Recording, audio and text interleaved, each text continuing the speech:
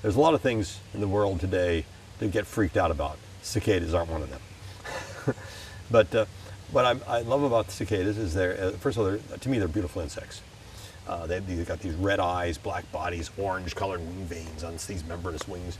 I love the fact they come out in these big numbers. I like that I can predict when they come out. It's a scientific experiment at any time.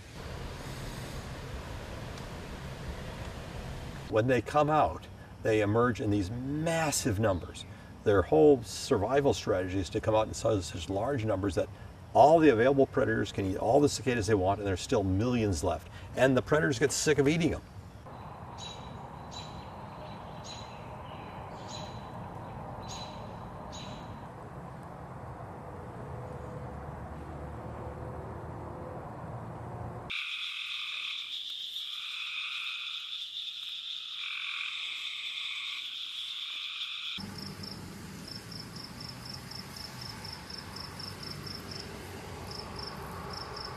When periodical cicadas emerge, during that night of their emergence, when they are climbing up trees and they're getting out of their nymphal skin and turning into the adult, they don't sing for another 5 days. So when you walk out in the morning and you see all these empty cicada shells all around, and it's deathly quiet. But then 5 days later, you'll start hearing weak chorusing, and on day 4 you'll hear individual sound calls.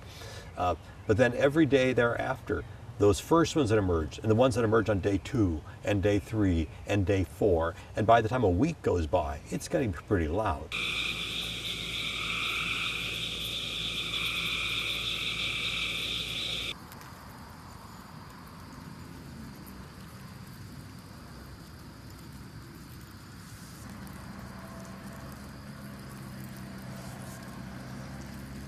Periodical cicadas are insects in climate, and we have 2 manifestations that suggest climate change is having an impact.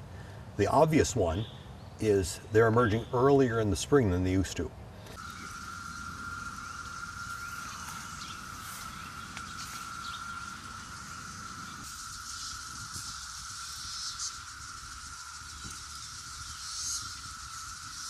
The second impact of climate change for long term is it will cause more accelerations, these 4-year off cycles, and we've seen several of those.